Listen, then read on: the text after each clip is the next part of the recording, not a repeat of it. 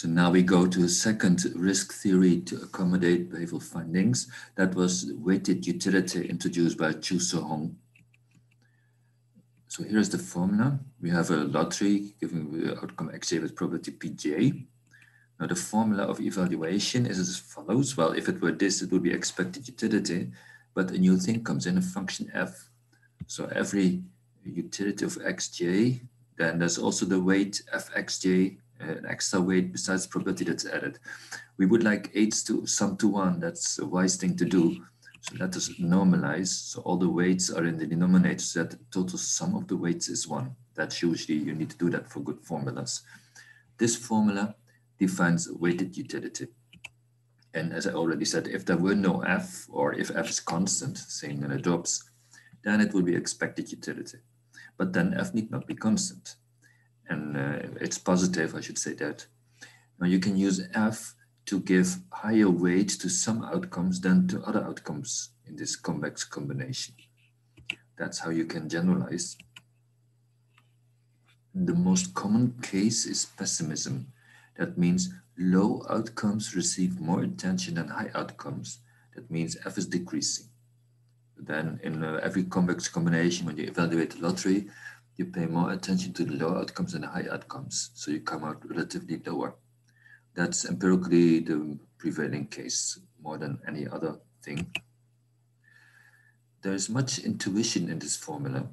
I already told you a moment ago, I showed you already prospect theory. I told you it's the best theory, and I think it is. But clearly prospect theory has also weak points. It is not the ultimate perfect theory. Better theories will have to be invented. Maybe new generations, maybe you guys can do it. Therefore, it's good to know what alternative formulas there are.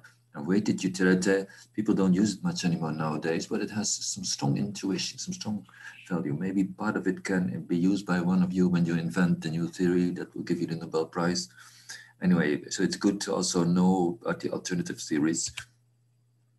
So one thing is it can accommodate the delay paradox that it can do by assigning much weight to the bad outcome 0. For instance, so that f weight of 0 is very big, and for the other things it's not so big. That's how we can do it. And I do an extreme case to illustrate. Imagine that f is 100 at 0 and it is 1 everywhere else. We only talk about gains. Let's keep it simple. So then that means the outcomes 10 million and 40 million that appear in the LA paradox, they just have weight 1. Only the 0 outcome is overweight. This is a very extreme simplistic case just to illustrate how it works. Let's assume that utility is the identity, to keep it simple. Then I'll show you how it can be done. So here are the preferences of the LA paradox. Now some calculations are coming, quite like before. The weighted utility of the upper prospect is just utility of 10 million, so that is 10 million. The third equivalent is then utility inverse, but just 10 million, of course, that's trivial. Second lottery, well, it's going to be smaller. The weighted utility now here, because here the f function is coming in and in a non-trivial manner. So in above f which is 1, but now here for the 0 outcome, the f function is 100. Therefore, in this convex combination here, much more weight is given to 0 than to the other outcomes. And this, well, this, of course, is too extreme, but something of that is realistic. Whenever a lottery, there's some 0 outcome, people pay more attention. Oh, maybe I weigh nothing. People pay special attention to it. So this is capturing some intuition, some psychology going on in the human mind. Anyway, the effect is here because much more weight to 0 than to 40 million. The value under this theory is going to be quite small, especially let's calculate the third equivalent, that's clearer. And we see the third equivalent is only 1.54 million euro. So imagine this is 40 million, 80%, and the third equivalent is that small because this 0 outcome is getting so much attention, pessimism. So we have it leads to strong 0 aversion. The moment 0 comes in, get a lot of attention, so you will get much more negative about the whole lottery. So this brings a lot of aversion. That's what you see in the formula, and that's how you see the mathematics and the psychology. It's nice to see how they go together. Here you see it. Now we go to the lower prospects. This one, the weighted utility, again, you see the formula. And again, the F function, the blue comes in. Again, there's a lot of weight for the zero outcome. That's why we get also the 30 equivalent is of course 0.033 million. It's really small, you know, this is 10 million quarter probability, okay? And then so it's just a small 30 equivalent because of the strong certainty, the strong zero aversion. The last lottery will have a bit of a bigger value, we'll see. Again, here we see the much weight for the zero outcome. Again, like in this one, the second, the third, and here the fourth, all of them are hit by that zero aversion. The moment there's a zero outcome in the lottery, it gets a lot of attention, a lot of weight, things are bad. So the 30 equivalent is only 0.1 million. Here we have it. It's only 0.1 million. Now you can also see how weighted utility is accommodating the Allais paradox, because that strong zero aversion, the two lower lotteries, it's working the same way. It's pushing both down a lot, but it doesn't really affect the comparison between them much. So the 40 million decides here that you like the lower one. But in the upper situation, this strong zero aversion is hitting on that lottery, but not this lottery. This lottery is safe from it. So that means that the upper lottery gets a sort of privileged treatment. And that's how it can be that preference reverses. And in the upper situation, you prefer the upper preference, the upper lottery, sorry. I think there is some real, I talked with many students, also many of you, how you thought about the Allais paradox, what arguments you had. Many of you in this choice situation, if there is no zero outcome available for the upper, then you really like, you say, I'm sure I'm not to get zero, so I like it. The moment zero comes in, you like it much less. So in that sense, many of you were paying a lot of attention to the zero outcome, and this theory can capture that. So there is a valuable psychological insight in the theory. There was a behavioral foundation using preference condition. The main preference condition for this theory is called betweenness. I'll show you how it's defined. So prospects are now probability distributions of money, lotteries. If we have prospect X is preferred to Y, then every mix of the probabilistic mix, I defined before what this means.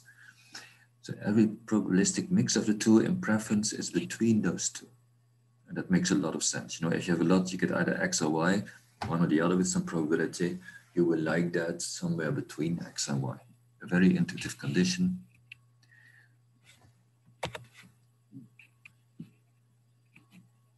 It's weaker than independence. You can see, if you remember the independence condition, this is in fact the independence condition when only independence condition considered 3 lotteries.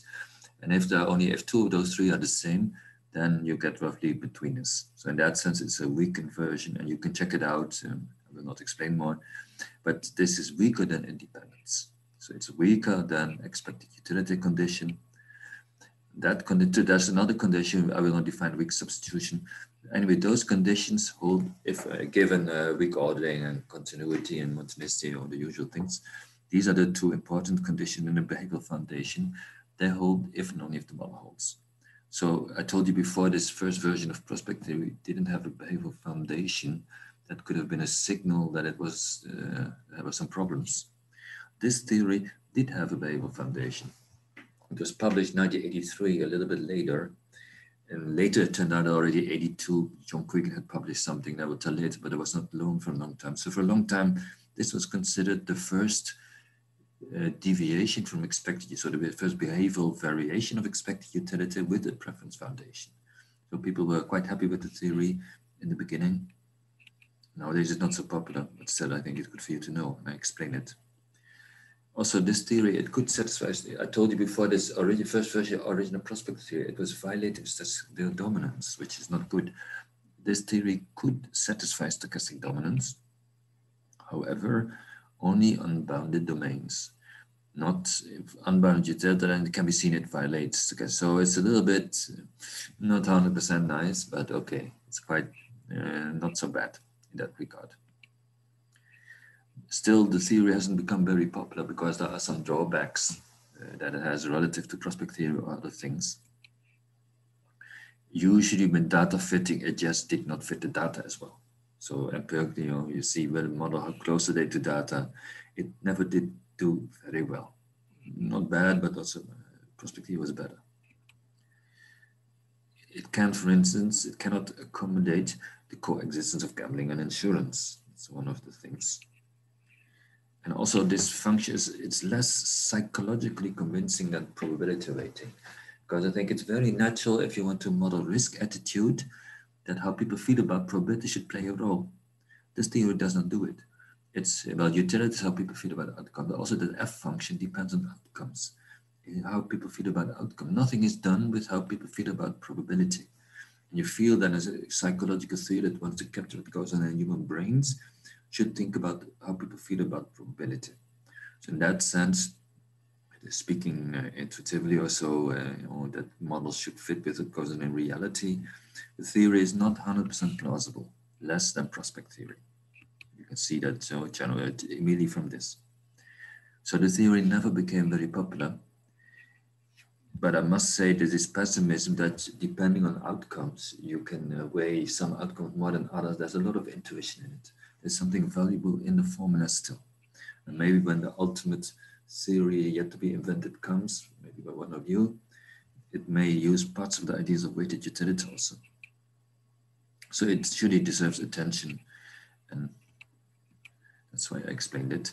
But now we go to the next theory, Farragut's disappointment version. That has been very also popular, second popular next to prospect theory. That will be the next recording.